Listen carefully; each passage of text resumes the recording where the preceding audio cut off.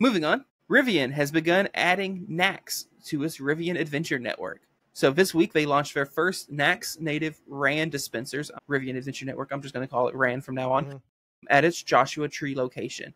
This comes fresh on the heels of the announcement/release of the 2026 R1 quads, which feature a native NACS port. The Joshua Tree location initially had 12 CCS dispensers, but now operates 8 CCS and 4 NACS. It is expected that the next locations to get the NACS treatment will be their charging outposts in Yosemite, as well as the Hamptons. Ooh, the Hamptons. Jeez. So yeah, it looks like this was due to the federal charging grants that they were able to do this money with.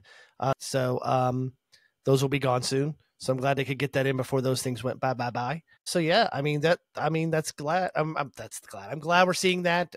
We've seen some charge points. We have some here that changed to some NACS adapters too as well. So yeah, it just makes it a lot easier to charge. If you are a Tesla, you can charge on the RAN network now, or if you have a NACS port, you can now charge on the RAN network without having to use a bulky adapter. Yeah, and this isn't surprising at all, considering they're selling vehicles with native NACS ports now. Of course, their own in-house charging brand is going to have a port that matches the vehicles they sell. Yep. Duh. That's how it should be. But yeah,